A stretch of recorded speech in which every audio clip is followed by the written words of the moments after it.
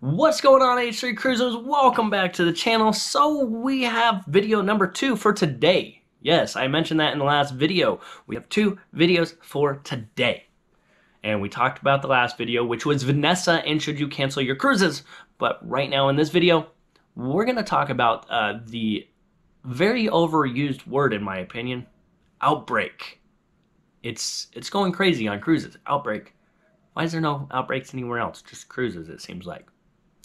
Yeah, let's get right to it.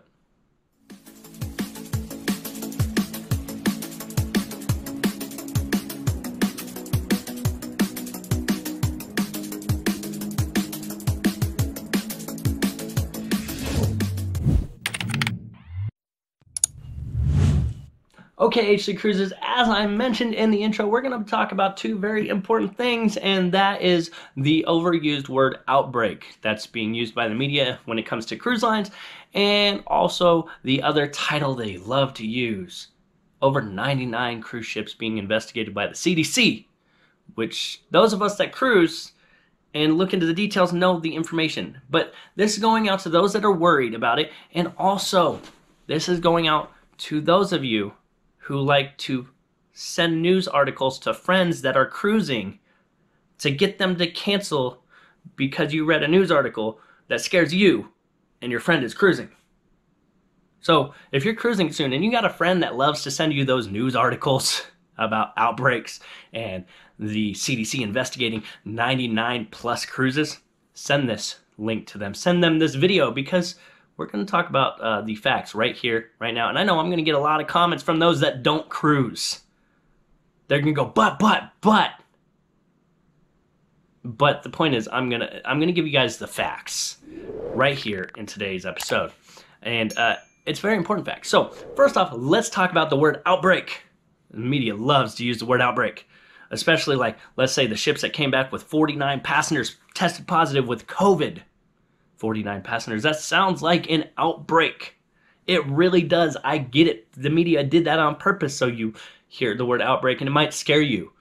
And in fact, even the CDC is like, yeah, we recommend you don't go on a cruise right now, because you can catch COVID whether you have the vaccine or not, which this is also facts. I'm stating nothing but facts here.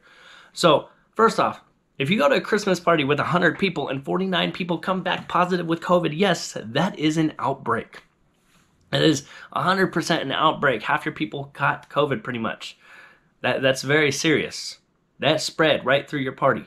But when we look at cruising, 49 people catching COVID, when you look at the numbers of the ship, that is actually 0.72% of all the passengers on that ship, passenger and crew total. So out of everyone on the ship, only 0.72% caught COVID.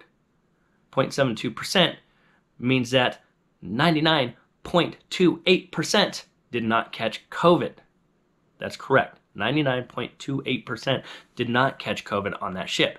So therefore, you cannot classify this as an outbreak, especially when 100% of the crew is vaccinated, and to get on a cruise ship, it is required that you be vaccinated and test negative before sailing, and the constant cleaning measures that are on board. The chances of you catching COVID on any of these ships that have an outbreak is a 99% chance you're not going to catch COVID. 99% that you will not catch COVID. So that's the first thing I want to point out. So that overused word, outbreak, is being thrown around so, like, easily that it's kind of scary in a way how easily they can throw around the word outbreak when it comes to cruising. But let's say where I work on Fremont Street in Las Vegas, where the homeless do very, very nasty things to the ground, and then people come later and they stick their hands on the ground and do handstands, and then they grab their drinks or they spill some of their juice on their drink and lick their hand. Yeah, it's pretty nasty what I see on a daily basis. And I've seen kids rolling around on the ground on Fremont Street, and I walk over to the parents and go, please, go get your kids to the hotel room and get them washed up, because what I just witnessed, if only you knew the things that I see on a daily basis, you'd be absolutely disgusted by. But on a cruise ship, we're supposed to be scared of cruising because of outbreak for this 0.72% of passengers, less than 1% of passengers that are coming up positive. So if you're scared about the word outbreak, just understand that almost every single case of people getting COVID on a cruise ship has been a very low number. On top of that, every single passenger that has tested positive on a cruise ship has come back asymptomatic or mild cases. Not one severe case yet from a cruise ship. And I've done research. I haven't heard anything yet. I've looked into it. I can't find one single severe case yet since post-pandemic of anyone getting a serious case of COVID on a ship. So you can take that fear and throw it out. Now let's talk about the 99 plus cruise ships sailing out of the United States being investigated by the CDC. And the CDC saying you shouldn't shouldn't go on a cruise because there's the possibility of catching COVID. Again, when you have more chance of catching COVID, taking a drive down to Phoenix, Arizona, and coming back than you do on a cruise ship, or even in a day-to-day settings, going to the store or anything else, you're more likely to catch COVID. In fact, I know more people that tested positive doing simple things around town than those on a cruise ship who went on a cruise multiple times, still hasn't come back, positive. So, with that said, let's talk about those 99 plus cruise ships that are being investigated. Now, when you go to the CDC's website and look at cruise tracking for the CDC, there are 4 colors. There's green, there's orange, there's yellow, there's red. Green means there is 0 cases of COVID on that ship, and I think there's only 1 ship in green right now. The rest are in yellow. The second color is orange. Orange is the color that says there's COVID cases, but not enough to meet the threshold for investigation. None of the cruise ships have that orange. Now there's yellow. It says it's met the threshold required for an investigation by the CDC. And all of them are yellow pretty much. And then there's red, which means it's overwhelming. It's an outbreak, a real outbreak. And the medical staff cannot handle the number of cases that are on board, and there's just too much to handle. And there are 0 red situations. They are all yellow. Okay, so let's talk about yellow. What does it take for a cruise ship to be classified as yellow for the CDC to go, hey, boss, this ship is now yellow. We need to look into it. What does it take? Well, honestly, it really doesn't take much. In fact, it only takes 1 crew member on board to test positive. 1 crew member tests positive and the ship is yellow. Now, as far as passengers, it takes 0.1%. That is 0.1% of all of passengers to test positive for the ship to be under investigation.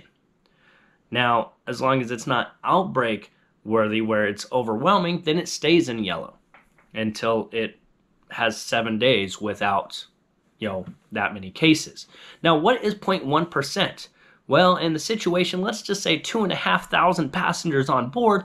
If you take a calculator, 2,500 times that by 0.001, because that's 0.1%, you get 2.5 passengers. So essentially, if 3 passengers test positive for COVID on a ship that's got 2,500 passengers, you are looking at an investigation.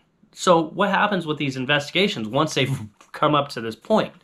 Well, once 3 passengers or 1 crew member test positive on a ship that's got 2,500 passengers, the ship goes into an investigation. The CDC looks into it, goes, okay, so the protocols are you put these people in quarantine. Did you do that? Yes, those people were put in quarantine. Did you do a trace to make sure no one else has COVID? Yes, you did a trace. You test those people. They did not come up positive, or they did, and the cycle goes on. Okay, you did everything you're supposed to. Is it overwhelming your ship? No. Is the numbers too high? No. Okay, you're good. We're going to keep you at yellow until 7 days after all cases clear. So when there's no cases for 7 days, then the ship is clear. That's it. So once the ship goes yellow, it's yellow for a minimum of 7 days. And the chances are 1 crew member or 3 passengers are going to constantly be COVID positive. It's just going to happen. But that number, 0.1%, is nothing. And really, the numbers that are coming out is less than 1% of passengers catching COVID on board.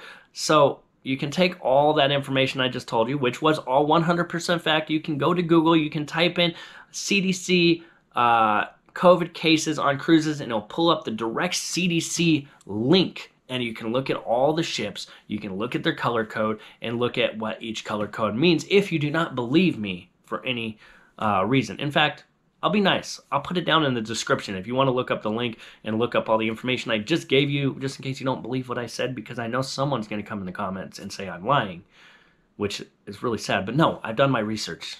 I'm a travel agent. I got to know this stuff. So the point is, the number of ships being investigated means absolutely nothing. As long as they are not in red. If we start seeing ships in red, then we're going to have an issue. But there are 0 ships in red. Also, there is no real outbreak, as the media throws it.